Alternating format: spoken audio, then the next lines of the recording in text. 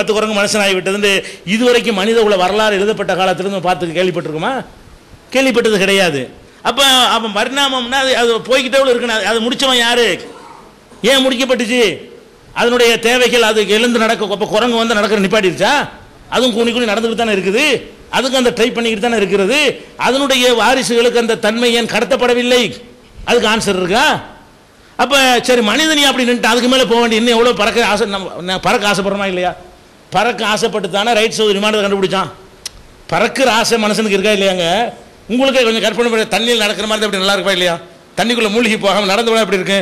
அப்போ அது மாதிரி உங்களை மாற்றிட வேண்டியானே அப்படி நினைக்கக்கூடியவங்க மனுஷன் இருக்க தானே செய்கிறான்.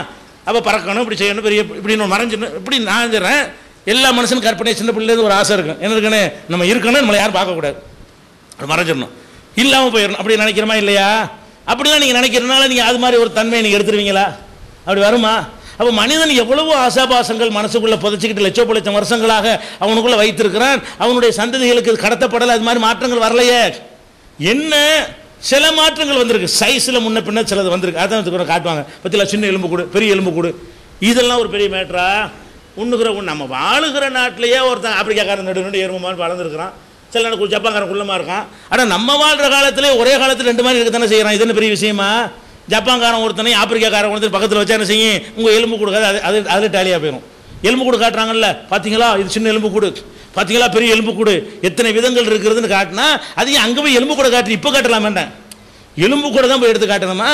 அப்போ இதெல்லாம் வாழுகிற தன்மை, திங்கிற உணவு, அவங்களுடைய வேலைப்பு விஷயங்கள், அதை கொண்டு சில விஷயங்கள் தீர்மானிக்கப்படும். அது வேண்டாம் மாற்றங்கள் இருக்குமே தவிர நீங்கள் என்னத்தை பேசிக்கல வர்றீங்க? இந்த மனிதன்கிற அந்த தன்மை உண்டானதே பரிணாமத்தில், மனிதன் மனிதனாக இருக்கவே இல்லை அப்படின்னு சொன்னால் இது எப்படி? இது என்ன லாஜிக்? இது என்ன அறிவியல்? அதுதான் உங்கள் கேள்வி. அப்போ இந்த 2 மேட்டரை நீங்கள் சொல்லியிருக்கிறீங்க. இதில் எதுவும் சொல்ல வேண்டியிருக்கா? நீங்கள் ஹலியில் எதுவும் சொல்ல வேண்டியிருக்கா? அப்படி விட்டது எல்லாம் வந்துருச்சா? சரி, இப்போ இதுக்கெல்லாம் நீங்கள் விளக்கம் சொல்லுங்கள். ஆமாம், 2:30 விடலாமா?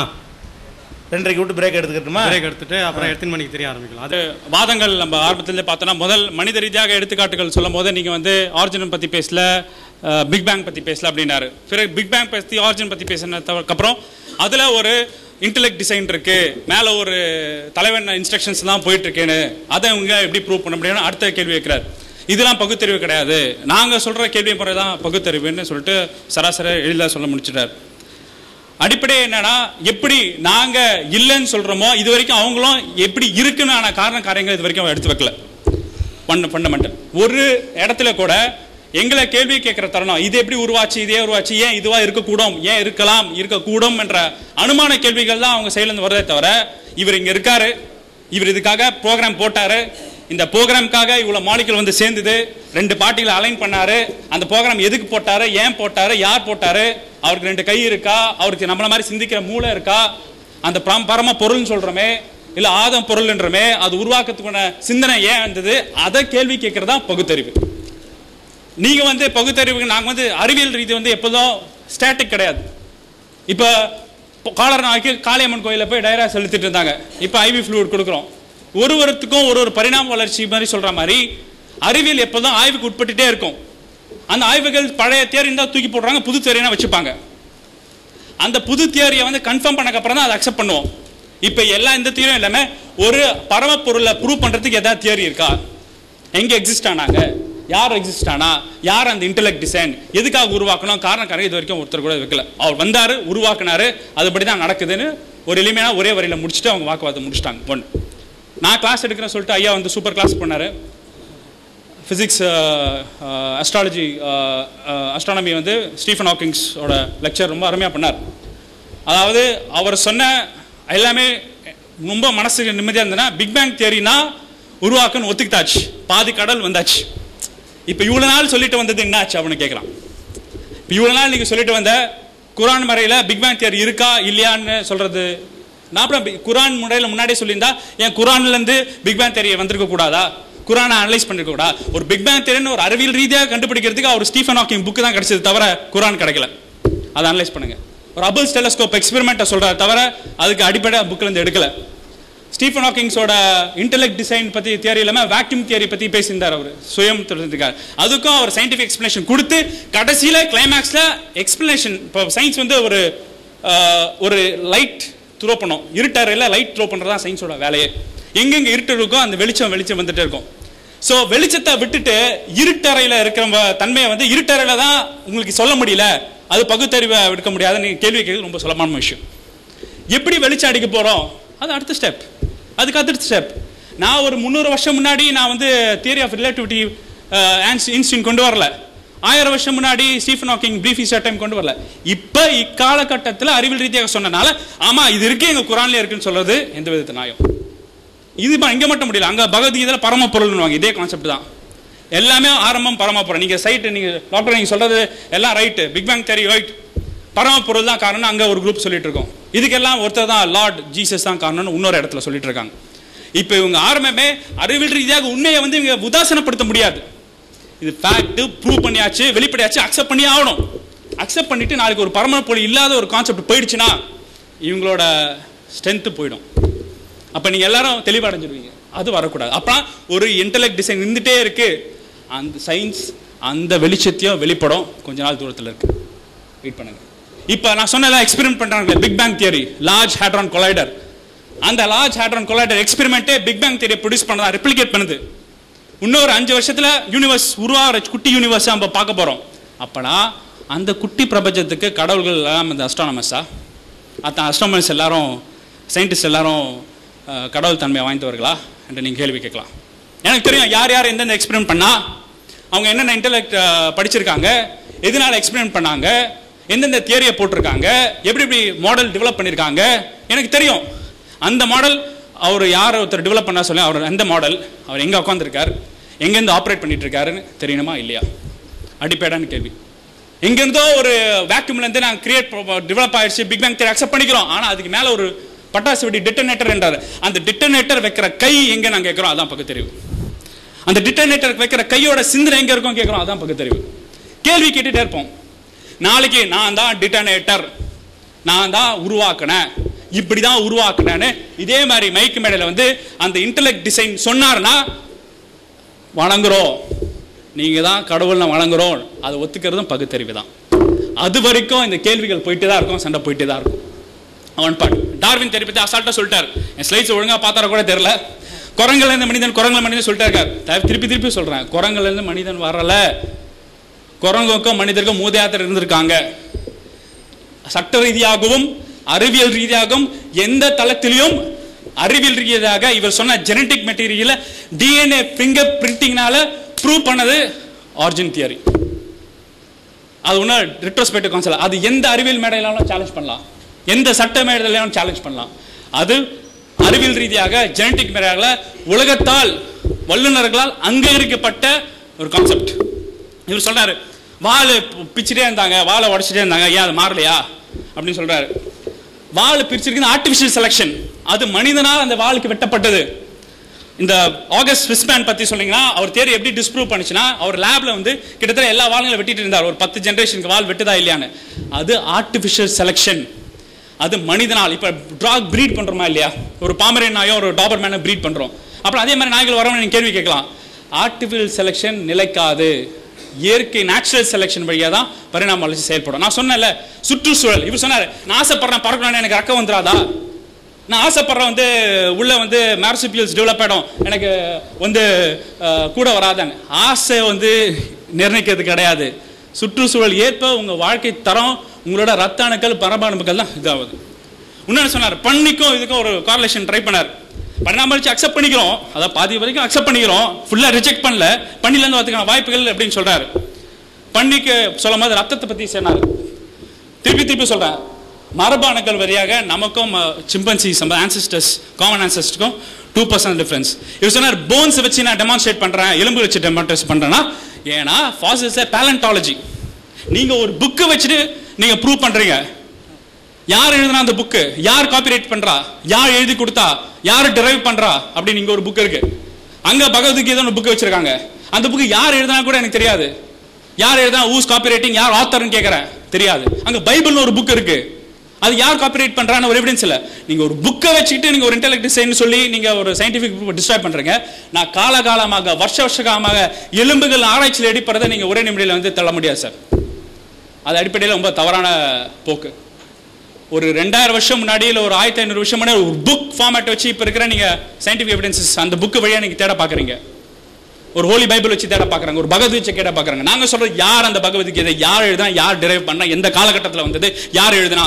சரி, தேவதூதன் எழுதுனா தேவதூதன் எப்படி மெசேஜ் பண்ணாரு? SMS பண்ணாரா, செல்ஃபோன் பேசினாரா, இல்லை ஃபேக்ஸ் அனுப்பிச்சாரா, எப்படி அனலைஸ் பண்ணாரு, யார் கையில் வந்து கொடுத்தாரு? அதே மாதிரி பகவத்கீதை யார் எழுதுனா? எங்கேயோ ஒரு கட்டுக்கதையில் கிருஷ்ணன் வந்து சொன்னானா எழுதிட்டாங்களாம். அது எப்படி நம்புறது? ஹோலி பைபிள் யாரா? காலகாலமாக அங்கங்கே கடவுள் தூதர் எழுதப்பட்டாராம். ஜீசஸ் எப்படி கடவுள் தூதர் நாங்கள் நம்புறது? அதுதான் ஏன் எதுக்கு அடிப்படையான கேள்வி கேட்கறது தான் பகுத்தறிவு, தவிர சும்மா குற்றம் இதெல்லாம் கிடையாது. அதாவது இயற்கையும் அறிவியலும் இப்போதைக்கு தெளிவுபடாத உள்ள ஏரியாவை வந்து நீங்க கொஸ்டின் பண்ணிட்டு நீங்க பகுத்தறிவை இப்படி பண்ணக்கூடாது, சொல்லக்கூடாது. ஏன்னா ஒரு 50 வருஷத்துக்கு முன்னாடி உலகம் தட்ட நினைச்சிட்டு இருந்தோம். யூரிகாகரன் போனதுக்கப்புறம் உலகம் உருண்டே தெரிஞ்சது நமக்கு. ஒரு 100 வருஷம் முன்னாடி நம்ம வந்து சூரியன் வந்து நம்மளை சுத்திட்டு இருக்குன்னு நினைச்சோம். இப்பதான் நம்ம தெரியுது நம்ம தான் சூரியனை சுத்துறோன்னு.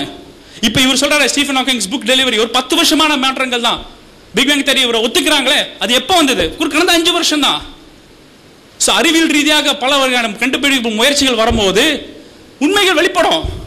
ஆனா அதெல்லாம் டோட்டல் நம்ப கூடாது. இது ஒரு இன்டெலெக்ட் டிசைன் இருக்கு. இன்டெலெக்ட் எவ்வளவு காலமா எங்களை ஏமாத்திட்டு போறீங்க? ஆட்டு மந்தைங்கள மாதிரி இவர் அடிப்படையா ஃபார்மேட் பண்ணிட்டு நீங்க ஏமாத்திட்டு போறீங்க. கேள்வி கேட்கிறோம் நாங்க, யார் அந்த இன்டெலெக்ட் டிசைன்? யார் எங்க இருக்காரு? அவரு இப்ப எங்க இருக்காரு? டிட்டனேட்டர் வச்சுட்டு அவர் எங்க போயிட்டாரு? இங்க பல கணக்கான கஷ்டங்கள் இருக்கு, எங்களுக்கு ஆன்சர் எங்க? அடி மேல அடி ஒரு எண்ணத்தை ஒழிக்கிறானே, அதுக்கு ஆன்சர் என்ன? ஏன் ஒரு ஏழை எப்போது ஒருமையா இருக்கானே, அதுக்கு ஆன்சர் என்ன? எங்க அந்த இன்டெலெக்ட் டிசைன் கேட்கிறோம். ஒரு நேர்மையான வாழ்க்கையில கஷ்டப்பட்டு அடி வாங்கிட்டு இருக்கானே, அந்த இன்டெலெக்ட் டிசைன் எங்க போச்சு? அப்புறம் ஒரு இன்டெலெக்ட் டிசைன் வெறும் டிட்டனேட்டர் வேலை மட்டும் பண்ணா அந்த இன்டெலெக்ட் டிசைன் தேவையே கிடையாது. அதுதான் சொல்றது பகுத்தறிவு. இதை உணர்த்துக்காக தான் அறிவியல் மேடையில் நம்ம பேசிட்டு இருக்கோம். இவர் டார்வின் தியரி பத்தி உணர்ந்து சொன்னார். பரிணாம வளர்ச்சி வந்து அதனால பன்னி வால்வ்னு சொன்னார். ரொம்ப தப்பான கருத்து. பன்னி போர்சைன் வேல்ஸ் இருக்கு சார், பிக் வேல்ஸ்.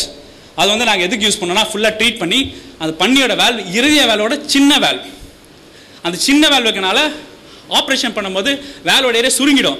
அது கரெக்டாக ஃபிட்டாக வரனால தான் ப்ராஸ்தட்டிக் வேல்வ் யூஸ் பண்ணுறத தவிர அதுக்கு ஈக்குவேஷனுக்காக கிடையாது. முன்ன வந்து மாடோட வேல்வ் யூஸ் பண்ணிட்டு இருந்தாங்க, இப்போ பன்னியோட வேல்வ் யூஸ் பண்ணுறாங்க. ஏன் குரங்கோட வேல்வ் யூஸ் பண்ணாடா? குரங்குக்கும் பிளட் குரூப் ஒன்றா இல்லைன்னு கேட்டார். மனுஷனுக்கும் உள்ள பிளட் குரூப் வேரியேஷன் இருக்கு சார். ஒரு 10,000 வருஷத்துக்கு முன்னாடி ஒரு டீலினேட் பண்ண ஒரு ஸ்ட்ரக்சருக்கு வந்து இப்போ கோஆர்டினேட் பண்றாரு. அதாவது வெளிப்படையா ஒரே அடியா அடிச்சுட்டு இதுல பகுத்தறிவு கிடையாது, இது கேள்வி கேட்கறீங்க, தொலைநோக்கு போறாங்க. அதே தான் திருப்பி நாங்க கேட்கிறோம். இப்பதான் இப்பதான் ரொம்ப சந்தோஷமா இருக்கு. இப்பதான் இந்த மேடையில பிக் பேங் தியரியை நாங்க ஒத்துக்கிறோம்னு சொல்றது பெரிய நல்ல செய்தியா இருக்கு. தயவுசெய்து நண்பர்களே, போகும்போது ஒரே செய்தி, பிக் பேங் தியரினாலதான் உலகம் உருவாச்சுன்னு உங்களால் சொல்லிட்டாரு. அதை நம்புங்க, அதான் உண்மை. அதுக்கு மேல இன்டெலெக்ட் டிசைன் இருக்கா இல்லையான்னு சொல்றது வெயிட் பண்ணுங்க. பதில் வந்ததுக்கு அப்புறம் அந்த விஷயத்தை எடுத்துங்க. பரிணாம வளர்ச்சி பத்தி தெரியணும்னா எந்த உலகத்திலையும் எங்க வேணாலும் உங்களோட வெப்சைட் இன்டர்நெட் கனெக்ஷன்ஸ் இருக்கு. எங்க போனாலும் சயின்டிபிக் டேட்டா, நான் போட்ட ஸ்லைட்ஸ் எல்லாமே வெளிப்படையா இந்த அரங்கில் சொல்றேன். எல்லாம் சயின்டிபிக் டெக்ஸ்ட் புக்ஸ்ல ப்ரூவான தியரியை தான் நான் உங்களுக்கு ப்ராக்டிகலா காமிச்சிருக்கேன். உங்க கிராஃபிக்ஸ் வந்து நான் வந்து லெக்சர் கிளாஸ் எடுக்கிறேன்னாரு. ஆமா, லெக்சர் கிளாஸ் தான். அதனால தான் நீங்க உங்க பள்ளின்னு உங்க பேர் வச்சிருக்கீங்க. ஏன் பள்ளின்னு பேர் வச்சிருக்கீங்க? லெக்சர் கிளாஸ் தான். ஒன்னு லெக்சர் கிளாஸ் தான். மனுஷ அறிவியல் தளத்துல தெளிவுபடுறதுக்கான லெக்சர் கிளாஸ் தான். தயவுசெய்து சடங்கு சாம்பாரத்தை விட்டுட்டு இன்டெலெக்ட் டிசைன் வரைக்கும் வெயிட் பண்ணுங்க. பகுத்தறிவு வந்து ஏதோ ஒரு ரிலிஜன் மாதிரி கான்செப்ட் சொல்றாரு, அது ஒரு மதம் அப்படின்னு சொல்றாரு. பெரியார் உங்களோட தலைவர் சொல்ல, பெரியாருங்க தலைவர்கள் யார் சொன்ன? பெரியாருங்க தலைவர், பெரியாருங்க தலைவர்லாம் கிடையாது. அவர் ஒரு சித்தாந்தத்தை சொல்லிட்டு போனவர் தமிழ்நாட்டில். அதே மாதிரி சாக்ரட்டிஸ் அவர் சொல்லிட்டு போனார் அந்த காலத்தில். உங்க இதுல அபூபக்கர் சொல்றாரு, ஓமர் கய்யம் சொல்றாரு உங்க காலத்துல. அந்த சித்தாந்தங்கள் வந்து ஒரு இன்ஸ்பிரேஷன் மாடல் தவிர நாங்க வந்து டெய்லி அதுக்கு வந்து கோயிலுக்கு மாலை போட்டுட்டு சாங்கிய சடங்குகள் நான் கெட்ட நேரம் பார்க்கறதோ இல்லை வந்து உங்களை மாதிரி நமாஸ் பண்றதோ இல்லை கிராஸ் பண்றதோ கான்செப்ட் கிடையாது. எது உண்மைன்னு தெரிவிக்கணும். உண்மை தெரிவிக்கும் மனுஷன் சிந்திச்சுட்டே இருக்கணும். மனுஷனுக்கு பகுத்தறிவு என்னன்னா, பகுத்தறிவு தான் வேறுபடுத்தும் ஒரு மிருகத்திலிருந்து. ஆட்டு மந்தைங்க மாதிரி இருக்கிறதுக்காக பகுத்தறிவு கிடையாது. ஏன் எதுக்கு எப்படி உருவாக்க ஏற்படும் கேள்வி கேட்கிற தருணம் ஒரு மனுஷன் மனசுல ஏற்படணும். அந்த கேள்வி கேட்ட பிறகுதான் ஒரு சொல்யூஷன் கிடைக்கும். இந்த மேடை வந்து சொல்யூஷன் வரும்ன்றாரு, சொல்யூஷன் வராது. ஏன்னா வரவே கூடாதுன்னு ஒரு கான்செப்ட்ல அவங்க இருந்து பேசிட்டே இருப்பாங்க. ஏன்னா வந்தா இவனால பேசிட்டு பொய்யாயிடும். நான் சொல்றேன் வருவோம். எப்ப உங்க இன்டெலெக்ட் டிசைன் வந்து நேர்ல வந்து நான் தான் இப்படி தான் படைச்சேன், இதான் மாடல், இதான் மேத்தமெட்டிக் சொன்னாரு, சிஸ்டமேட்டிக் மாடல் அப்படின்னு அனலைஸ் பண்ணாருன்னா இதே ஸ்டேஜ் வந்து நான் வந்து சொல்லுவேன், எஸ் அக்செப்ட் உங்களோட இன்டெலெக்ட் டிசைன் தியரி சொல்றேன். அதுதான் பகுத்தறிவு. அப்பதான் இதுக்கு சொல்யூஷன் வரும். தயவுசெய்து கருத்தை வந்து உங்க உள்வாங்கி தெளிவுபடுங்க சொல்லி விடைபெறுகிறேன். நன்றி, வணக்கம்.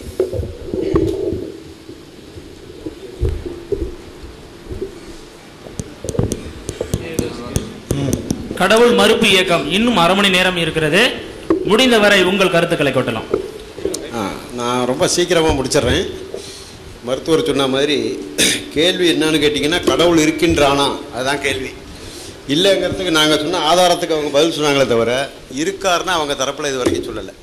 உங்களுடைய குரான்லேயே என்ன சொல்லியிருக்குன்னா, நான் உங்களுக்கு மிக அதாவது தயவுசெய்து குரானை சொல்கிறேன்னு நினச்சிக்காதீங்க. நாங்கள் கடவுள் மறுப்பாளர். நான் என்னுடைய கருத்து ஒன்று தான் அதில் இருக்குது. ஐயா வந்த உடனே ஐயாவை காமிச்சிட்டேன். என்னுடைய நிலைப்பாடு என்னன்னு கேட்டிங்கன்னா, நான் இப்போ 2வது புத்தகம் எழுதியிருக்கேன். அதனுடைய ப்ரூஃப் இது.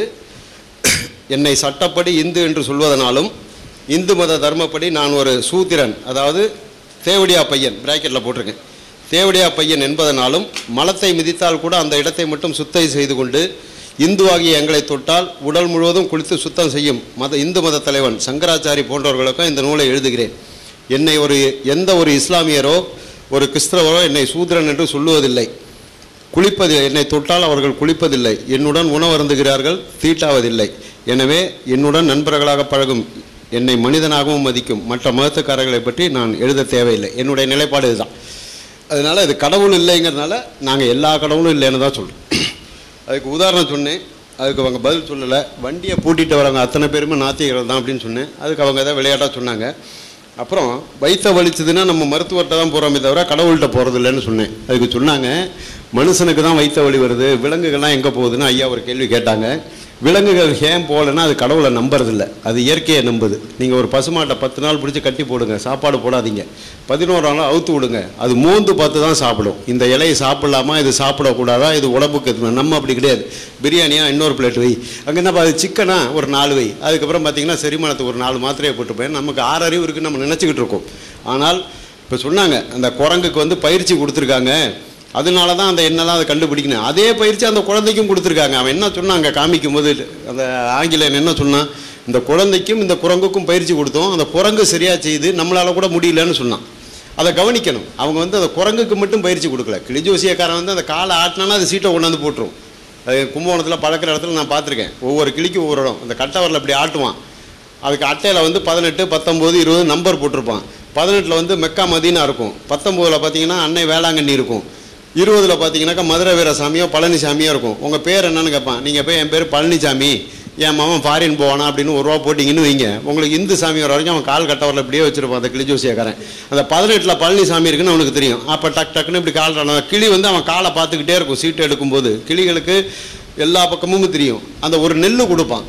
அந்த நெல் அது விரும்பி சாப்பிடும். நெல் மற்ற நேரத்தில் கொடுக்க மாட்டான், அந்த சீட்டு எடுக்கும்போது மட்டும்தான் கொடுப்பான். அது மாதிரி கிளி பழக்கப்பட்டது. அந்த குரங்கு அப்படி பழக்கப்பட்டது கிடையாது. வெள்ளைக்காரனா அந்த மாதிரி எந்த ஒரு இதையும் சித்திரவதை பண்ண மாட்டான். இன்னொன்று ஐயா சொன்னாங்க, இப்போ இந்த வாதம் என்னன்னு கேட்டிங்கன்னா, இப்போ பைபிள்னு சொன்னதை அவங்க ஏற்றுக்கிட்டாங்கன்னு ஒரு மருத்துவர் சொன்னார். அவர் என்ன சொல்லுவார் கேட்டிங்கன்னா, அந்த பைபிளையும் எங்கள் இறைவன் தான் படைச்சார்ப்பார். இதுக்கு வாதம் தேவையில்லை. நாங்கள் சொல்கிறதெல்லாம் அறிவியல் கண்டுபிடிப்பு.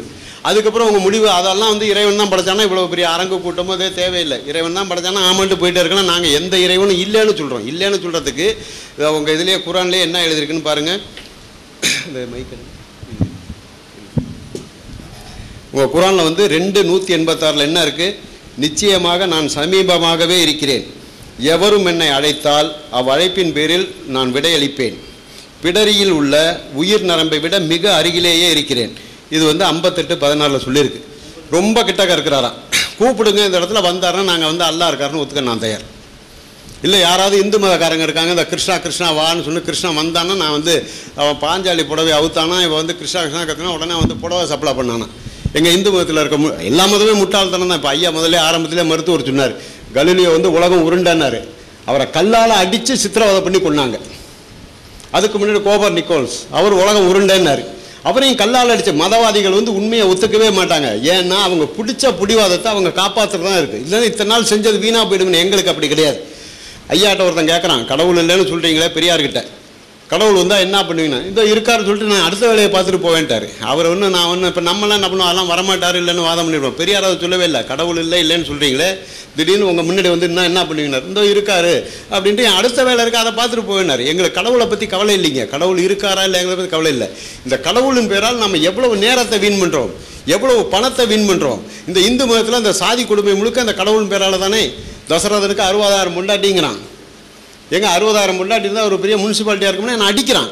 ஏன்னு கேட்காத. ஆத்திகம் என்ன சொல்லும், இந்த ஐயா இருந்தாலும் சரி, நீங்கள் யாராக இருந்தாலும் சரி, கேள்வி கேட்காதன்னு சொல்லுவோம். அப்படியே அதில் இருக்கிறத அப்படியே நம்பணும். இந்த ஐயா சொன்ன மாதிரி அந்த காகிதத்தில் எழுதியிருக்கிறத அப்படியே நம்பணும்.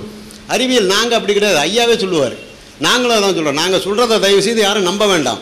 நீங்கள் வீட்டில் போய் சிந்தனை பண்ணி பாருங்கள். சரியாக தப்பான எடை போடுற அறிவு உங்களுக்கு இருக்குது. ஏன்னு கேட்டிங்கன்னா, நான் சொல்கிறத அப்படியே நம்புனா உங்களுடைய மூளைக்கு தான் என்ன அறிவுன்னு ஐயா கேட்டார். நான் சொல்வதை அப்படியே நம்புன்னு சொன்னால் உங்களை அறிவுக்கு நான் வேலை கொடுக்கல. அதனால தோழர்களே, நான் சொல்கிறத நீங்கள் நம்பாதீங்க. வீட்டில் போய் சிந்தனை பண்ணி பாருங்கள். அவங்க சொன்னாங்க கடவுள் இருக்குங்கிறதுக்கு ஏதாவது சொன்னாங்களா? அவங்க ஒரு வார்த்தை இடையில சொன்னாங்க, நான் சொல்லி இருக்கிறது, நான் சொன்னது உங்களுக்கு விளங்கி இருக்கும்னு சொன்னாங்க. யாராவது ஒரு ஆளை எந்திரிச்சு என்ன விளங்கினீங்கன்னு கேளுங்க. யாராவது சொல்லட்டும். இப்போ நீங்கள் சொன்னதில் யாருக்காவது ஏதாவது விளங்கியிருக்கான்னு கேளுங்க. கண்டிப்பாக கேட்க மாட்டீங்க. காரணம் என்னென்னா, அந்த பக்தியின் பேரால் வந்திருக்கீங்க. பக்தி வந்தால் புத்தி போயிடும். பெரியார் சொன்னது. நல்லா சிந்தனை பண்ணி பாருங்கள். ஒரு வீடு கட்டும்போது ஒரு செங்கல்ல 2 உடைச்சா எவ்வளோ சத்தம் போடுறீங்க? கல் 2 ரூபாப்பா, என்ன உடைக்கிறேன்னு. என்ன அந்த கொத்தனார் அந்த அரைக்கல்ல வீட்டுக்கு தூக்கிட்டு போகிறாரா, இல்லை தூக்கி கடாச போகிறாரா? கிடையாது. அந்த இடத்துல பாதி கல் தான் வைக்க முடியும். அடுத்த வருஷம் வரும்போது அந்த பாதி கல்ல வைக்க போகிறாரு. ஆனால் அந்த வீடு கட்டி முடித்த உடனே உங்கள் ஆளுங்க என்ன பண்ணுறாங்க, பாத்தியா ஓதுறேன்னு சொல்லி பணத்தை செலவு பண்ணுறீங்க. எங்கள் ஆளுங்க ஒரு பாப்பானை சம்மந்தம்லாம் ஒரு பாப்பானை கொண்டு வந்துச்சு, அவன் நெருப்பை போட்டு கொளுத்தி 200 ரூபா நெய்யை தூக்கி அந்த அடுப்பில் ஊற்றுறான், கும்பிட்டுட்டு இருக்கான். 2 ரூபா செங்கல்ல உடைச்சப்போ திட்டினவன் 200 ரூபா நெய்யை ஊற்றும்போது கும்பிட்டு இருக்கான். என்ன காரணம்? பக்தி. அதான் ஐயா சொன்னார், பக்தி வந்தால் புத்தி போயிடும். தயவு செய்து புத்தியோட கேளுங்க. பக்தியெல்லாம் தூக்கி ஓரமாக வச்சிருக்க வேணா. அந்த காம்பவுண்டுக்கு வெளியே, இந்த கிளாஸை விட்டு வெளியே போனோம்னா உங்களுக்கு வரட்டும் பக்தி. நாங்கள் வேணான்னு சொல்லவில்லை. இந்த இடம் வந்து ஒரு சிந்திக்க தூண்டும் இடம். நாங்கள் சொல்கிறத நீங்கள் ஏற்றுனுங்கிறத திரும்ப திரும்ப சொல்லவே இல்லை. ரொம்ப நேரம் பேசிகிட்டு இருந்தாங்க. எனக்கு அதை எழுதினேன்னு வைங்க, இங்கே உட்காந்து நான் ஒரு புத்தகமே எழுதிடுவேன். ஐயா சொன்னாங்க, இந்த குரங்குலேருந்து மனுஷன் பிறந்தெல்லாம் காட்டு மிராண்டி காலத்தில் கண்டுபிடிச்ச விஞ்ஞானம் அப்படின்னாங்க. கடவுள் என்ன முந்தா நாள் தான் கண்டுபிடிச்சாங்களா? அதுவும் ஆரம்பத்துலேருந்து இருக்குங்க. என்னைக்கு பயம் வந்ததோ அன்னையிலேருந்து கடவுள் வந்து. அதுக்கு ஐயா ஒரு காரணம் சொன்னாங்க, பாம்பை பார்த்து பயந்தான், பள்ளியை பார்த்து பயந்தான், அதெல்லாம் கடவுள் ஆக்கிட்டான். நாங்கள் வந்து ஒன்றுமே இல்லாதான் கடவுளுக்குறோம். இப்போ என் வீட்டுக்கு நீங்கள் வரீங்க, ஒரு ஆள் என்னை கத்தியால் இப்படி காமிச்சு மிரட்டிட்டு இருக்காரு. ஐயோ என்னை குத்துறாதீங்கன்னு நான் பயந்துகிட்டு இருக்கேன். அதுக்கு ஒரு காரணம் உண்டு. நீங்கள் வீட்டுக்கு வரும்போது யாருமே இல்லை, நான் பாட்டுக்கு ஒரு செவுத்தை பார்த்து என்ன ஒன்றும் பண்ணாத ஐயோ ஒன்றும் பண்ணலன்னா இப்போ என்ன நினச்சிங்க, என்னடா நேற்று நல்லா தானே இருந்தான், என்ன செவுத்தை பார்த்துட்டு இவன் பாட்டுக்கு என்ன ஒன்றும் பண்ணாத கத்துறான்னு சிந்திப்பீங்களா இல்லையா? அப்போ இவன் பாம்பை பள்ளியாவது பார்த்து பயந்தான். நீங்கள் ஒன்றுமே இல்லாத ஒரு கடவுள்னு சொல்லும்போது அது கொஞ்சம் விந்தையாக இருக்குது. இது மாதிரி பலதை சொல்லிகிட்டே போகலாம். 50 வருடமாக ஒருத்தர் பெரியார்ட்ட கேட்குறான், நீங்கள் 50 வருடமாக கடவுள் இல்லைன்னு சொல்லிட்டு இருக்கீங்களே, உங்களுக்கு மக்களுக்கு அறிவு கிடையாதா? ஒரு தடவை சொன்னால் புரியாதான்னு கேட்குறான். அதுக்கு பெரியாரால் மட்டும்தான் அந்த பதில் சொல்ல முடியும். கோவில் திருவிழாவில் மைக் செட்டு போட்டு காவல்துறை என்ன சொல்கிறாங்க, திருடர்கள் ஜாக்கிரதை, உங்கள் பர்ஸை பத்திரமா வச்சுக்கோங்க, உங்கள் நகையை பத்திரமா பார்த்துக்கங்க. அப்போ என்ன அர்த்தம்? கடவுள் பார்த்துக்க மாட்டான்னு அர்த்தம். காவல்துறை சொல்கிறான். அதான் பெரியார் சொன்னார், ஏன்பா போன வருஷம் கும்பாபிஷேகம் பண்ணு, திருடன் ஜாக்கிரதை அனௌன்ஸ் பண்ணு, இந்த வருஷம் கும்பாபிஷேகம் பண்ணுற, இதுலேயும் பண்ணுற. அப்போ எத்தனை வருஷமாக நீ சொல்லிக்கிட்டே இருக்க, இந்த மக்களுக்கு அறிவு வந்ததா? என் மக்கள் 1 லட்சத்தில் ஒருத்தன் தான், நாத்திகன்கிறவன் 1 லட்சத்தில் ஒருத்தன் தான். ஆனால் பாக்கி எல்லாருமே பக்தர்கள் தான். நீங்கள் பெரிய பெரிய கோயிலுக்கு போங்க, திருப்பதி போங்க, பழனி போங்க, உங்கள் மெக்கா மதீனாலாம் நான் போனது கிடையாது. அங்கே போனால் என்ன எழுதியிருக்கான்? திருடர்கள் ஜாக்கிரதை, உங்கள் உடைமைகளை பத்திரமாக பார்த்துக்கொள்ளும். அப்போ என்ன அர்த்தம்? உன் உடமையை நீங்கள் தான் பார்த்துக்கணும், கடவுள் பார்த்துக்க மாட்டாங்க. ரொம்ப எளிமையாக சொல்கிறேன், நல்லா சிந்தனை பண்ணி பாருங்க. யாரும் கடவுளை ஏற்றுக்கிறது கிடையாதுங்க. சும்மா ஒரு போலித்தனம், ஒரு ஓதப்பட்டது. இப்போ ஐயா சொன்னாங்க, இவங்களுக்கெல்லாம் கடவுள் இல்லைன்னு கற்பிக்கப்பட்டவங்க. எங்கள் வீட்டில் 29 பேர் இன்னைக்கு இருக்கோம். நான் ஒருத்தன் தான் கற்பிச்சிட்டக்காரன். பாக்கி 28 பேரும் 1ஆம் நம்பர் கடவுள் முட்டாள்கள் தான். எங்களுக்கு வந்து பெரியாரும் கற்பிக்கல. இப்போ ஐயா சொன்ன மாதிரி பெரியார் ஒன்றும் எங்களுக்கு பெரிய தலைவனே கிடையாது. அவர் எங்கள் வழியில் முன்னாடியே போயிருக்காரு, எங்களுக்கு முன்னாடியே அவர் போயிருக்காரு, அவ்வளோதான். அவர் சொன்னது அப்படியே நாங்கள் காப்பி அடித்து பேசுகிறதே கிடையாது. அவருடைய சிந்தனைங்கிறது அறிவை தூண்டி விட்டுருக்காரு, அவ்வளோதான். ஏன்னா முதல் அவர் துணிச்சலாக வெளியே சொன்னவர். அதுக்கப்புறம் நாங்கள் இன்றைக்கி சொல்லிட்டு இருக்கோமே தவிர, இப்போ பெரியார் வந்து நாளைக்கு கடவுள் உண்டுன்னு கனவுல சொன்னால் நாங்கள் ஒத்துக்க மாட்டோம், வேலையை பார்த்துட்டு போயான்றோம், அவ்வளோதான் எங்களுடையது. இந்த அறிவும் அவர் கொடுத்தது தான். ஆனால் உங்களுக்கு இந்த ஆன்மீகவாதியாக வரவன் எது சொன்னாலும் அப்படியே ஏற்றுக்குவீங்க. அது ஏன் என்னன்னு கேட்கணும். தயவுசெய்து நீங்கள் என்னைக்கு வந்து ஏன் என்னன்னு கேட்குறீங்களோ அன்னைக்கு தான் நீங்கள் சிந்திக்கிறீங்கன்னு அர்த்தம். இப்போ ஒரு வாத்தியார் பாடம் நடத்துறவர் எந்த பையன் எந்திரிச்சு சந்தேகம் கேட்குறான்னா அந்த பையன் தான் நல்ல மார்க் வாங்குவான். நீங்கள் படிக்கும்போது பார்த்துருக்கலாம். இங்கே யாராவது பெரிய மார்க் வாங்கியிருந்தீங்கன்னா கண்டிப்பாக நீங்கள் ஆசிரியர்கிட்ட சந்தேகம் கேட்டிருப்பீங்க. சந்தேகம் கேட்காம அவர் சொல்கிறதெல்லாம் கையை கட்டிட்டு நம்ம சினிமாவிலையும் சினிமா நடிகையிலையும் புத்தி போச்சுன்னா நம்ம மார்க் வாங்க மாட்டோம். அவர் எதை நடத்திட்டு போகிறார் போகும்போது எதையுமே உன்னிப்பாக இப்போ நான் பேசுகிறேன்னு சொன்னால் தாராளமாக என்கிட்ட நீங்கள் கேள்வி கேட்கலாம். கேள்வி கேட்டால் தான் நான் சொல்கிறத நீங்கள் புரிஞ்சுக்கணும். ஆன்மீகத்தில் வந்து கேள்வி கேட்கக்கூடாது. தசரதனுக்கு 60,000 பண்ணிட்டா ஆமாம், பஞ்சபாண்டவர் 5 பேரும் ஒரே பொம்பளையை கட்டிக்கிட்டா அவ பேர் அதான். எல்லா மதமும் அவர் சொல்கிறார், இஸ்லாம் தான் அதான் சொல்லியிருக்காரு. எல்லா மதமும் கேள்வி கேட்காத சொல்வதை நம்புன்னு தான் சொல்லியிருக்கு. நாங்கள் என்ன சொல்கிறோம், உங்களுக்கு எதுக்கு அப்புறம் அந்த மூளை அப்புறம் இந்த மூளையை வச்சுட்டு நீங்கள் பேசாமல் என்ன பண்ண போகிறீங்க? இது மாதிரி தோழர்களை நிறைய சொல்லிக்கிட்டே போயிட்டே இருக்கலாம். எங்கள் இதெல்லாம் சொல்லுவான், தூணிலும் இருப்பார் துரும்பிலும் இருப்பார்மா இந்து மதத்தில். அவன் என்ன சொல்கிறான், கிறிஸ்துவன் சொன்னீங்கன்னா என் சமூகம் உங்களுக்கு முன்னாடி போய் கொண்டு இருக்குதுமா. உங்கள் இதை குரான் என்ன சொன்னாக்கா பின்னாடி புடனியில் இருக்காருக்கிறார். எங்கே இருக்காரு? அப்போ கழுத்தை வெட்டுறானே, அப்போ அவரையும் சேர்த்து வெட்டி விட்டானா? எத்தனை இடத்துல வெட்டுறான்? அப்போ என்ன பண்ணிட்டு இருக்காரு? நாட்டில் எவ்வளவு குழப்பங்கள் நடக்குது, எவ்வளவு திருட்டு கொலை கொள்ளை கற்பழிப்பு நடக்குது. 30,000 கோடிக்கு போலி பத்திரம் அடிச்சானே, அப்போ அங்கேயும் இருக்காரா? சிந்திக்க வேண்டாமா தோழர்களே? 30,000 கோடிக்கு போலி பத்திரம் அடிச்சானா நம்மளுடைய பொருளாதாரம் எவ்வளோ வீழ்ச்சி அடையுது. எங்களுக்கு கடவுளை பற்றி கவலை இல்லை, இந்த நாட்டு மக்கள் நிலைமையை பற்றி தான். இன்றைக்கி 30,000 கோடி நீங்கள் யாராவது நினச்சி பார்க்க முடியுமா? எவ்வளோ கஷ்டப்பட்டா உங்கள் பிள்ளைங்களை படிக்க வச்சா அவங்க மாதம் 5,000 6,000 சம்பாதிக்கிறாங்க. இந்த மோடி வித்தக்காரன் மேஜிக்காரன் என்ன பண்ணுறான்? கடவுள் சிலையை வச்சு தான் ஏமாத்துறான். சின்ன சின்ன சாமி சிலைகளையும் சாமி கதைகளையும் வச்சு தான் ஏமாத்துறான். இதே பிள்ளையார் பால் குடிச்சது நான் 15 வருஷம் முன்னாடி அந்த கோவிலில் அந்த பாப்பானுக்கு 6 லட்ச ரூபா தட்டில் விழுந்து கோயம்புத்தூரில். அதே ஒரு குரங்கு பொம்மையோ ஒரு நாய் பொம்மையோ பால் குடிச்சிருந்தா 4 ரூபா விழுந்திருக்குமா? அப்போ ஒவ்வொருத்தருமே மக்களை ஏமாத்துறதுக்கு அவங்கவுங்க கடவுளை பயன்படுத்துகிறாங்க. நீங்கள் ஒரு கடவுள், அவன் ஒரு கடவுள், இவங்க ஒரு கடவுள். நாங்கள் என்னன்னு கேட்டிங்கன்னா அதுலேருந்தெல்லாம் நீங்கள் வெளிப்பட்டு வரணும் அப்படிங்கிறதுக்காக தான். அது விதிப்படி எல்லாம் நடக்கும்னு ஐயா சொன்னாங்க. விதிப்படி எல்லாம் நடக்கும்னா எந்த பிள்ளையும் படிக்க வைக்கக்கூடாது. ஒரு பிள்ளை பிறந்தோன்னே அப்படியே விட்டுணும். போய் எல்கேஜியில் போய் சேர்க்கறது, அது டாக்டர் சீட்டு கலையிறது, இன்ஜினியர்லாம் அலையவே கூடாது. ஏன்னா விதிப்படி நடக்கும்ல. அப்படியே விட்டால் விதி என்னமோ அது பாட்டுக்கு நடந்து போகுது, யாரும் அதை ஏற்றுக்க மாட்டாங்க.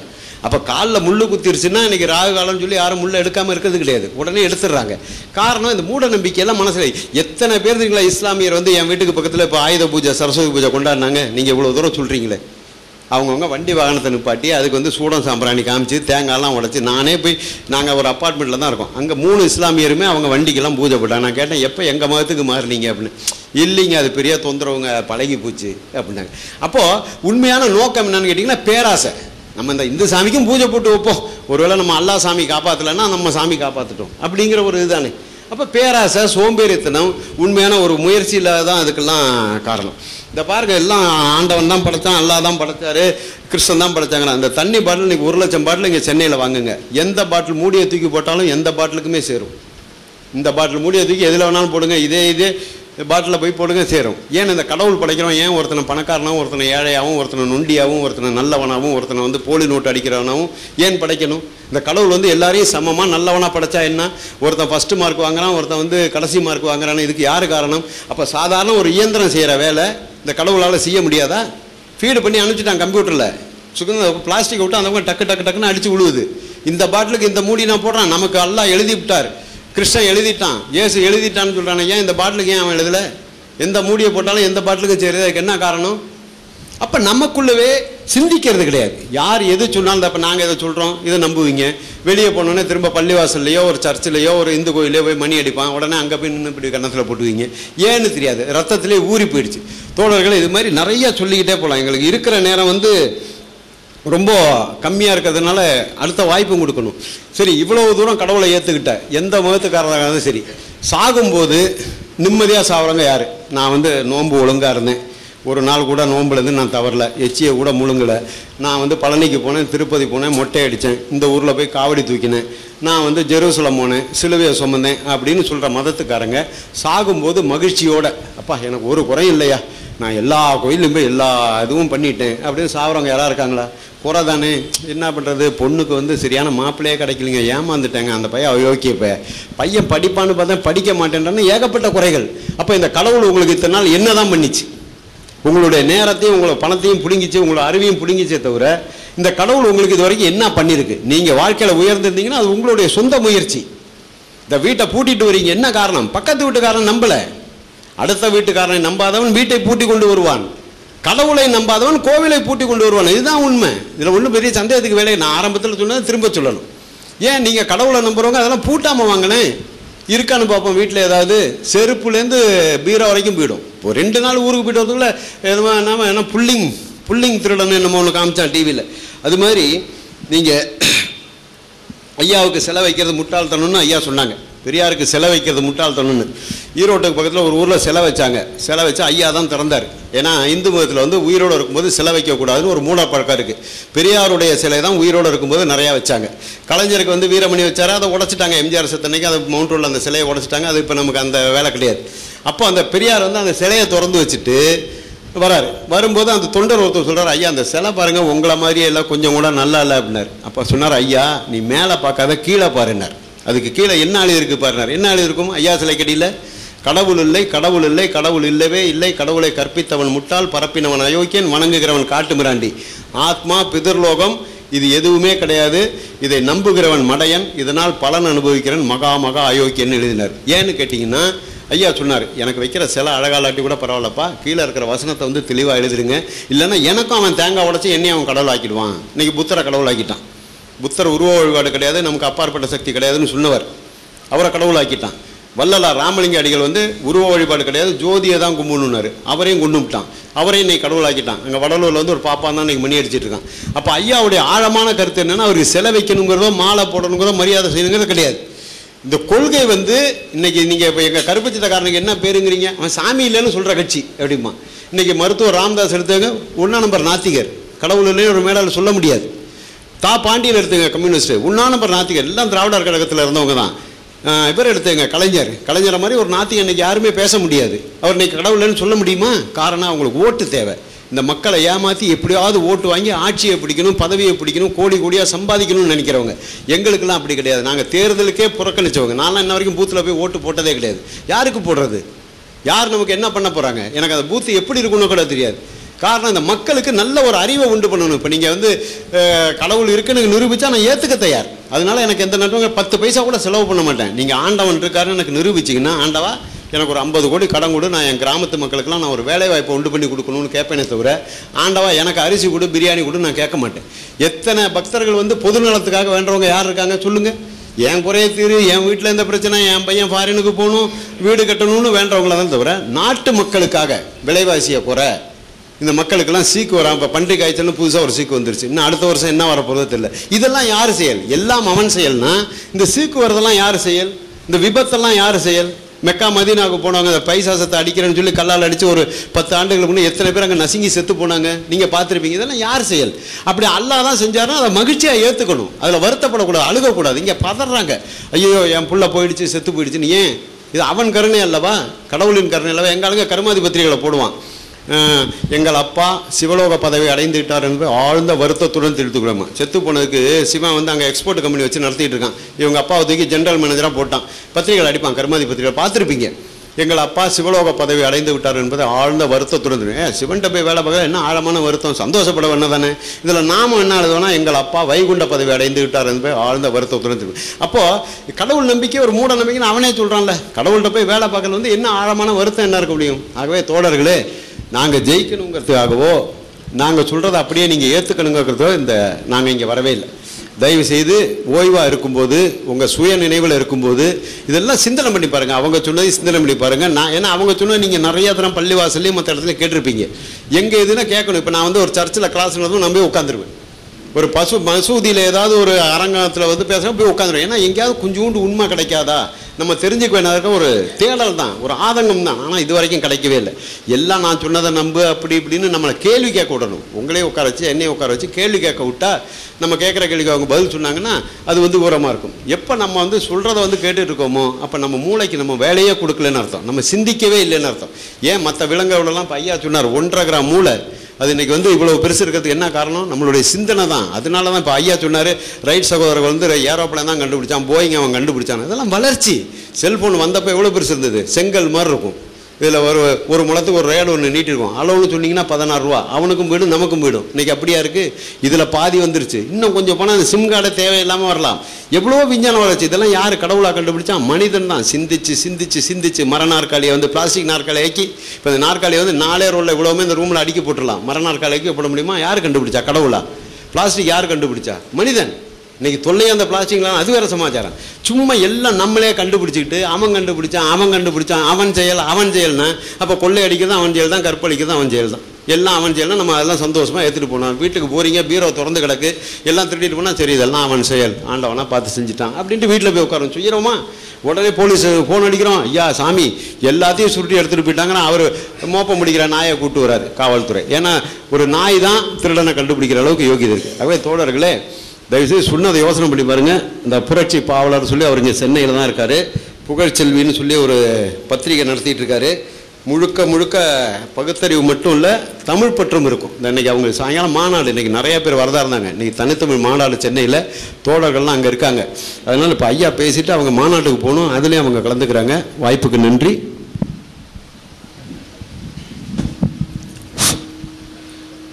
பேரன்பிற்கும் பெருமதிப்பிற்கும் கூடியிருக்கும் சான்றோர்களே, ஆண்டோர்களே, தமிழின போராளிகளே, உங்கள் அனைவருக்கும் வணக்கம். இறைவன் இருக்கின்றானா என்ற வினா எழுப்பும் பொழுது இல்லை என்ற விடைதான் வரும். இருப்பவன் எங்கே இருக்கிறான்? 3 லட்சம் மக்களை கொன்று குவித்த ஈழத்தில் எங்கே இருந்தான்? ஆழிப்பேரலை அழித்து பொழுது மக்கள் எங்கே இருந்தான்? உண்ண உணவில்லை, உறங்க உடமில்லை, இருக்க இடமில்லை. எங்கே இருக்கிறான் இறைவன்? கல்லிலா, மண்ணிலா? முகமது நபியை கல்லால் அடித்துக் கொள்ளும் போது எங்கே இருந்தான் இந்த இறைவன்? வீடுக்கு வீடு, தெருவுக்கு தெருவு, கல்லுக்கடை போலவே வணிகமாக்கிட்டான். பகுத்தறிவு கொள்கையை சிதைத்துவிட்டு, பார்ப்பனிய கொள்கையை முடக்கிவிட்டு, மக்களை சிந்திக்க முடியாது, எழ முடியாது, அடிமைகளாக மாடுகளாக மாற்றிவிட்ட இந்த சிந்தனையை உடைத்தெறிய வேண்டும் தோழர்களே. 1400 ஆண்டுகளுக்கு முன் பிறந்த இந்த முகமதிய மதமானது அதற்கு முன்னால் எங்கே இருந்தது? 50,000 ஆண்டுகளுக்கு முன் தோன்றிய தமிழ் லெமுரியா கண்டம் என்று சொல்லப்படுகின்ற இடமானது இந்த ஆழிப்பெருக்கடையால் அழிந்து உள்ளது. அப்போ எந்த மதம் இருந்தது? நாம் அனைவரும் தமிழர்கள். ஆனால் தமிழ் மொழியை அடுத்து இன்ஷா அல்லாஹ் என்று கூப்பிடுகிறோம். இறைவன் இருக்கிறான் என்று தமிழில் சொல்லிட்டு போகலேன். மொழியை சிதைத்து, மதத்தை சிதைத்து, நம்மை நாமே சிதைத்துக் கொண்டிருக்கின்றோம். தமிழுக்கு மதம் கிடையாது, சாதி கிடையாது, எந்த ஒரு இழிவான செயலும் அவன் செய்ய மாட்டான். 1400 ஆண்டுகளுக்கு முன்னதாக தோன்றிய அரபு நாட்டில் இறக்குமதி செய்யப்பட்ட இந்த மதமானது எத்தனையோ மக்களை ஈர்த்து கவர்ந்து இழுத்து நம்மை பிரித்தாலும் சூழ்ச்சி இறங்கியுள்ளது. கிறிஸ்துவ மதம் வேலை நாட்டிலிருந்து வந்த மதம்தான். இந்து என்று சொல்லப்படுகின்ற வைணவம், மாலியம், ஆசிவகம் எல்லாம் வேலை நாட்டிலிருந்து வந்த மதம்தான். தமிழனுக்கு மதம் இல்லை. தமிழன் மதமற்று நல்ல மாண்போடு மானத்துடன் வாழ்ந்திருந்தான். ஒவ்வொரு உடலிலும் உள்ள குருதிகள் ஒன்றாக இருக்கிறது, ஒரே வண்ணத்தில் இருக்கிறது. ஆனால் மேலே அணியப்படும் அடையாள சின்னங்களால் நாம் பிரிந்து கிடக்கிறோம் தோழர்களே. தாயும் தந்தையும் கூடவில்லை என்றால் சேய் எப்படி பிறக்கும்? எல்லாம் அவன் செயல் என்றால் சேய் பிறந்து விடுமா? இல்லை முன்னெழுத்தை அவன் பெயரை போட்டு விடுமா? அவன் செயல் அவன் செயல் என்று நாம் செய்த கொடுமைகள் எத்தனை எத்தனை. மதம் இருக்கு இருக்கு என்று சொல்லுவவர்கள் தான் அடித்துக் கொள்கிறார்கள். மதம் இல்லை என்று சொல்ல அடித்துக் கொள்வதே கிடையாது. ஒருவன் ஆலயத்தை அடித்து நொறுக்குகிறான், இன்னொருவன் மசூதி அடித்து நொறுக்குகிறான். ஆனால் இல்லை என்று சொல்வர்கள் எதையும் அடித்து நொறுக்குவதில்லை தோழர்களே. நல்ல ஒரு மாந்தர்களாக நாம் மீண்டும் எழுந்து வாழ்ந்து மக்களுக்கு நல்ல பணிகளை செய்ய வேண்டும். லட்சக்கணக்கான குழந்தைகளுக்கு உண்ண உணவு இல்லாமல் தவித்துக் கொண்டிருக்கும் நிலையில் நாம் சிதறிவிடக்கூடாது. 6.5 கோடி தமிழர்கள் நாம் இங்கு இருந்தும் 18 கல் தொலைவில் இருக்க ஒரு இனத்தை காப்பாற்ற முடியவில்லை. தமிழ்நாடு தலைவர் பிரபாகரனை காப்பாற்ற முடியவில்லை. நாம் தமிழர், நம் நாடு தமிழ்நாடு, இந்தியா இல்லை. இந்தியா துணைக்கண்டம். பார்ப்பன பணியா கூட்டங்களின் மொத்த அடிமை கூட்டங்கள். எண்ணி செயல்படுவோம். மதம் தவிர்த்து மாந்தனாக நாம் அனைவரும் ஒன்று சேர்ந்து இனத்தை கட்டியமைப்போம். இல்லா ஒருவனுக்காய் பொல்லா மக்களாய் செல்லா மாக்களாய் எல்லாம் இழக்கின்றோம் தோழர்களே. அதனை உணர்ந்து நல்லதொரு செயலை நடத்தி நம் இனத்தையும் நம் மொழியையும் மீட்டெடுப்பதும் என்று கூறிக்கொண்டு விடைபெறுகிறேன். நன்றி, வணக்கம்.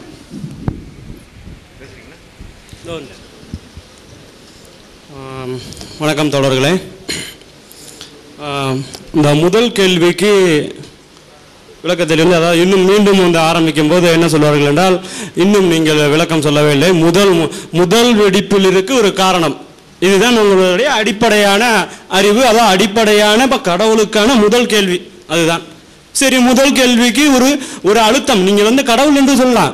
முதல் கேள்விக்கு ஒரு அழுத்தத்தின் பேரில் வந்து ஒரு சக்தியின் பேரால் வெடித்தது என்றால், அந்த முதல் கேள்வி, அதாவது ஒரு லட்சுமியுடைய கொளுத்தி வச்சுட்டு அது வெடிச்ச உடனே அதுக்கு ஒரு ரூல்ஸ் போட்டு அங்கங்க பேப்பர் கிடக்குது, இதுக்கு ஒரு ரூல்ஸ்ன்னு சொல்றீங்க.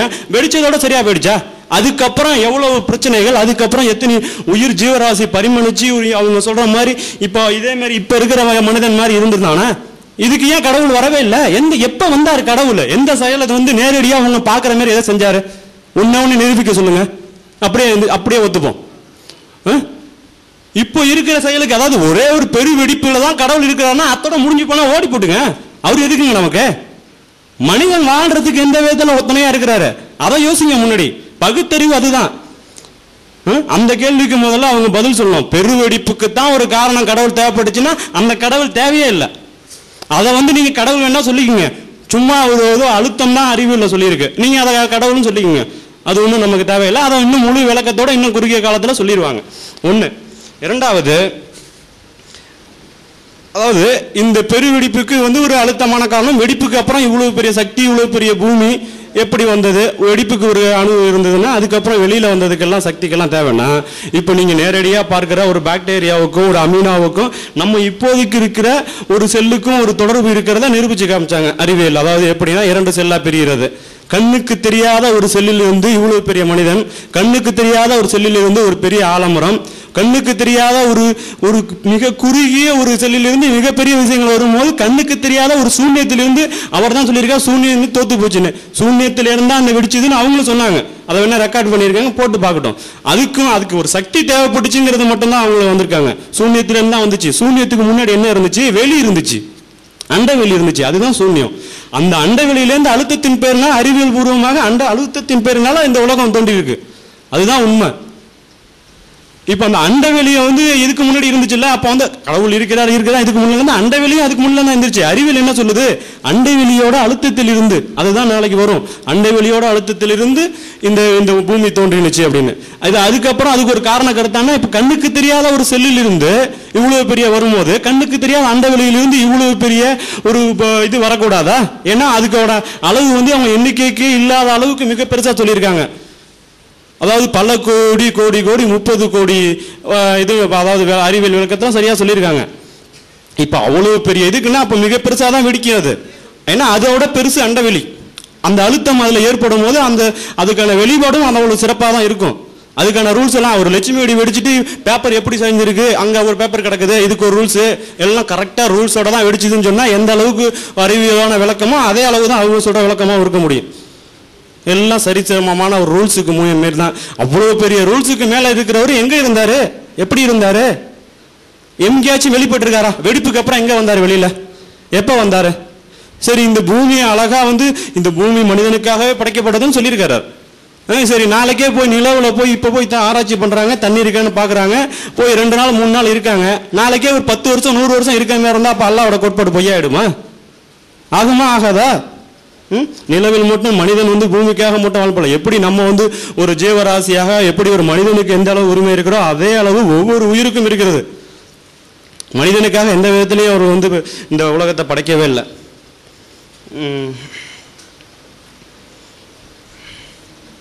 அது சிறப்பு தகுதி. அப்புறம் வந்து மனிதன் வந்து பகுத்தறிவை பத்தி சொன்னாங்க.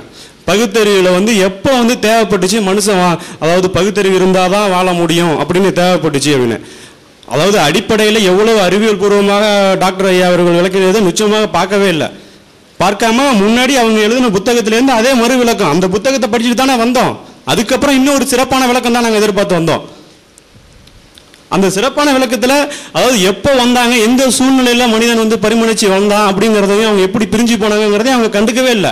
இதை வந்து நிச்சயமா நீங்க வழக்கு தொடுக்கலாம். இப்போ வந்து போட்டிருக்க இந்த கிளிப்பிங்ஸை நீங்க வந்து எந்த கோர்ட்ல நிரூபிக்கலாம். ஏன்னா இது சர்வதேச விஞ்ஞானிகள் பேர்ல நிரூபிக்கப்பட்ட உண்மை. இதை வந்து ஒரு வார்த்தையில மறுத்துட்டு போறதுக்கு ஏன் பல ஆண்டுகளாக அதை ஆராய்ச்சி பண்ணி ஒவ்வொரு எலும்புலேருந்தும் ஒவ்வொரு மூலக்கூறுலேருந்தும் ஏன் இப்போ இருக்கிற ஒரு கார்பனை எடுத்துக்கிட்டு எப்போ வந்து ஒரு வைரத்தோட அது எத்தனை வருஷத்துக்கு முந்தைய தோணுதுன்னு சொல்லலாம், ஒரு கல்லை எடுத்துக்கிட்டு அது விண்கல்னு எப்படி சொல்றாங்க, அதோட மூலக்கூறு எல்லாம் இங்க இருக்கிற ஒவ்வொரு அறிவியல் பூர்வமான சேர்மம், அதாவது நீர்மம், திண்மம், இந்த மாதிரியான ஒரு அறிவியல் பூர்வமான ஒரு விஷயத்துல தான் இருக்கு. அதை ஆராய்ச்சி பூர்வமா கண்டுபிடிச்சிட முடியும். வாழும் தகுதி எப்படி வந்துச்சுன்னா, அதுலேருந்து குரங்குலேருந்து வெளியில வந்து எப்போ வந்து அவன் ஆயுதத்தை, அதாவது மற்ற ஜீவராசிகள் ஓடி ஒவ்வொன்றுத்துக்கும் வாழக்கூடிய தகுதி இருக்குதுன்னா அதுக்கு ஒரு சிறப்பு தகுதி இருக்கு. ஒரு நாய்க்கு மோப்ப சக்தி இருக்கு, ஒரு புலிக்கு வந்து வேகமாக ஓடக்கூடியதும் விலங்குகளை தாக்கி கொள்ளக்கூடிய தகுதி இருக்கு. அதே மாதிரி ஒவ்வொன்றுத்துக்கும் சிறப்பு தகுதி இருக்கிற ஒரு ஜீவராசி மட்டுமே இந்த பூமியில வாழுது. தகுதி இல்லாது இங்க வாழவே இல்லை. அப்படி ஒண்ணு காமிக்க பார்ப்போம், அதுக்கு ஒரு தகுதி நிச்சயமா இருக்கும். அந்த தகுதி மட்டும்தான் இங்க வாழுது. அந்த பகுத்தறிவு எப்படி வந்துச்சுன்னா, வந்து மரத்திலேருந்து இறங்கினதுக்கு அப்புறம் அவனுக்கு எந்த சிறப்பு தகுதியும் இல்லை. ஏன்னா அவனுக்கு எந்த மோப்ப சக்தியோ இல்லை எதிர்த்து போராடக்கூடிய மற்றவங்களும் இல்லை. அவனுக்கு வந்து இருந்தது மூளை. அந்த மூளை என்னன்னா, அவன் வந்து ஆயுதத்தை, அதாவது இயற்கையை வந்து அவனோட அறிவியல் பூர்வமா மாத்திக்கிட்டு செயல்படுறதுக்கு எப்ப வந்துச்சோ அதுதான் பகுத்தறிவு. அதாவது ஒரு கல் ஆயுதம், அதுக்கப்புறம் அது வந்து ஒரு அம்பா மாறுனுச்சு, அதுக்கப்புறம் குகையில வாழ ஆரம்பிச்சான், அதுக்கப்புறம் வந்து மனிதன் வந்து வீடு கட்ட ஆரம்பிச்சான், விவசாயம் பண்ண ஆரம்பிச்சான். இந்த மாதிரி மாற்றி அமைக்கக்கூடிய வரும்போது தான் மற்ற ஜீவராசிகளை கட்டுப்படுத்தி மேல வந்து மனிதனை பரிமளிச்சான். இதுதான் பகுத்தறிவு. இதை வந்து எந்த சமயத்திலையும் யாரும் கொண்டு வந்து கொடுக்கல. படிப்படியா பல ஆயிரம் ஆண்டுகள், பல கோடி வருஷங்களாக அது வந்து மாற்றி பரிமளிச்சு இப்ப வந்திருக்கு. இதுல வந்து கடவுள் எங்கேயும் பொருள். பெருவெடிப்புக்கு ஒரே சக்தி தான் கடவுள்னு சொன்னா அதை அங்கேயே எடுத்துட்டு போடும். அதை நீ கடவுள்னு சொல்லிக்கலாம், அவ்வளவுதான். எப்ப வந்தாரு, எப்படி வந்தாரு, எதுக்கு எந்த சமயத்துல உதவுனாரு, மனுஷனா வாழ்றதுக்கு எந்த விதத்துல வந்தாரு, மனிதனோட கட்டுப்பாடுல அவர் எந்த விதத்துல இருக்கிறாரு, அப்படியே காமிச்சு விட்டு வெடிச்சு விட்டு போயிட்டா இப்ப நடக்கிறதுக்கு எல்லாம் என்ன சொல்றாரு அவரு? கடவுள் வந்து அவருடைய விதியின் பேர்ல இல்ல மற்ற ஒவ்வொரு செயல்பாட்டிலையும் அவரை கட்டுப்படுத்துறதுலையும் அவர் எந்த விதத்துல கடவுள் இருக்கிறாருன்னு கொஞ்சமாச்சும் அதை சொல்லி காமிக்கணும். அப்பதான் கடவுள் இருக்கிறான்னு கொஞ்சமாச்சும் அறிவியல் பூர்வமா ஒத்துக்க முடியும். அதுதான் உண்மை இருக்கிறோம். தட்டி வேகமா அதாவது அவங்க வந்து சத்தமா பேசுறது மூலியமா கடவுளை நிரூபிச்சிட முடியாது. அறிவியல் பூர்வமா மனிதனோட வாழ்க்கையில எந்த விதத்துல உதவுவாங்க சொல்லுனா தான் கடவுள் இருக்கிறதா ஒத்துக்க முடியும்.